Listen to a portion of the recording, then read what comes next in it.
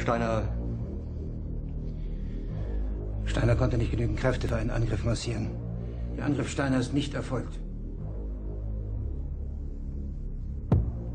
Jeder hat mich belogen, sogar die SS! Die gesamte Generalität ist nichts weiter als ein Haufen niederträchtiger, treuloser Feiglinge! Mein Führer, ich kann nicht zulassen, dass die Soldaten, die für Sie verbringen... Apparently, Kinobody wants to live in a world without any judgment. Imagine if we took the rapists, the pedos, the murderers, the thieves, and we just said, hey man, it's a judgment-free zone, judgment-free society. Fucking goodbye society and civilization. Non-judgment, man. Non-judgment. That's a word for the vegans, is stop judging people, man.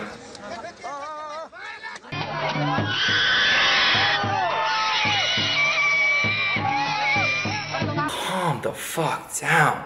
Relax, okay? Okay. I'm calm. Oh my god, did you see Jeannie's outfit? Totally, man. What a fucking nerd. She's so useless. She'd just go and fucking die. No guy's ever gonna want her. Judgment isn't something that's inherently bad that we need to get rid of. There's righteous judgment and there's shallow judgment.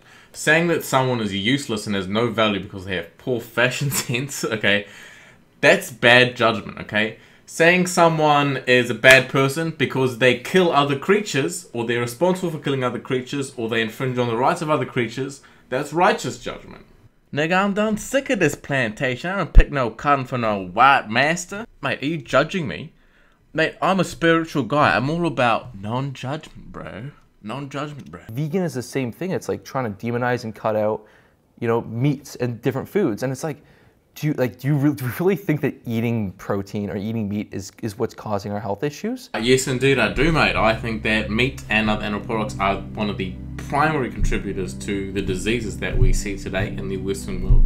And I think, you know, a good place to start would be that World Health Organization report that came out last year, surveying over 800 studies, okay, compiling all the information and coming to the conclusion that processed meats and red meats are carcinogenic. There are many things in meats that are unhealthy for us. For example, the protein is very high in methionine, which is indicated with cancer growth and reduced life expectancy. You can look at the stimulation of the insulin-like growth factor. Animal protein is also highly insulinogenic, and they also stimulate the mTOR enzyme, which is connected with type 2 diabetes. There's also something to be said of the saturated fat, which is connected with increase in cholesterol, and cholesterol is also indicated in atherosclerosis, aka heart disease. Hemine is contained exclusively in meats and other animal products, and because the body can't regulate the absorption of hemine, it often results in hemochromatosis, or an excess of iron. And this results in oxidation, which leads to DNA damage. And that DNA damage has been linked to cardiovascular disease, as well as increased risk of cancer, such as liver cancer or even breast cancer. Cooked meats, you know, like grilling or frying, we produce heterocyclic aromatic amines or even polycystic hydrocarbons, and these are carcinogenic to the body. Not to mention the metabolic acidosis from the low pH of these meats, or the metabolic waste products that result from fermentation in the gut because they can't be digested properly, like the nitrosamines or the putrescines. What are you trying to say, Kino? I think like no single food or macronutrient is responsible for poor health. Bro, what is that? That's what we call a straw man, okay? Just because I'm saying that meat and animal products are a heavy contributor to poor health, I'm not saying it's the only contributor. And I've never done a video about them. I don't care to, but they just like are trying to like take me down because you know what? My shit is sexy.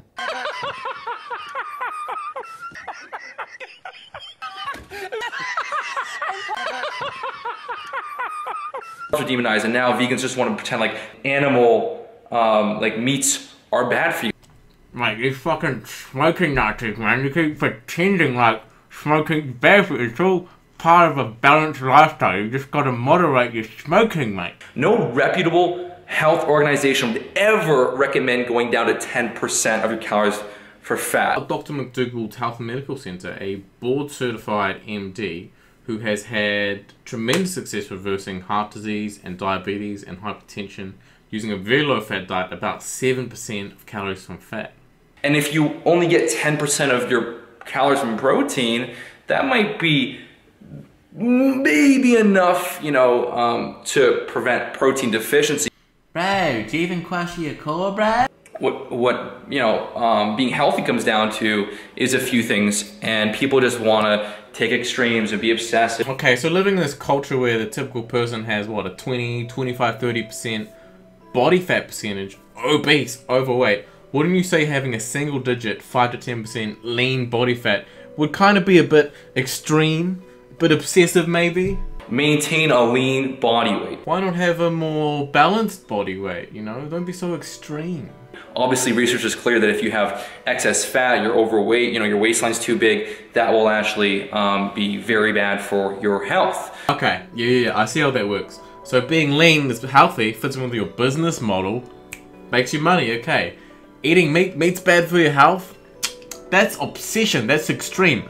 It doesn't fit with my business model, bruh. Studies show that meat is correlated with weight gain. Whereas with vegans have an average BMI of 23, which is 5 points lower than the average of 28, which is overweight. It's a lot of the reason people think stuff is unhealthy isn't because it's inherently unhealthy, it's because they eat it to excess. So this is what we call the moderation fallacy. Saying, hey, smoking is healthy as long as you don't do it too much. Murder is good as long as you don't do it too much. Rape, just don't go overboard. And same thing with coffee is, you know, research is clear that coffee drinkers suffer less cases of mortality, you know, coffee drinkers live longer, less type 2 diabetes. I wonder what the thing is in coffee that makes it good for you, that extends your life. Oh, it's that shit that's in fruits and vegetables, right? Antioxidants. Oh shit! Coffee is high in antioxidants, but that's obviously not the reason why you use it. If you were really interested in health, why wouldn't you drink green tea or hibiscus tea, which are far higher in antioxidants? If you are truly interested in health and longevity, why not adopt a plant-based diet like the Seventh-day Adventist vegans eat, which are the longest living, scientifically studied community on the planet? Study after study after study after study confirms this fact. You're not interested in this because you're all about the money, and your money comes from your brand. Your brand is aesthetics, not health. And you certainly don't seem to give a fuck about the billions of animals that are slaughtered every year unnecessarily, which at the end of the day, despite all of veganism's benefits, like the benefits on the environment and our health, is what it's all about. It's about the fucking animals, bro. This is all important, and you know what? I wouldn't feel great on a vegan diet. I need that protein, I need more fat. See bro, try it before you deny it. You can get protein on a vegan diet, you can get fat on a vegan diet, okay? Just be real about why you don't want to do a vegan diet. I like eating meat.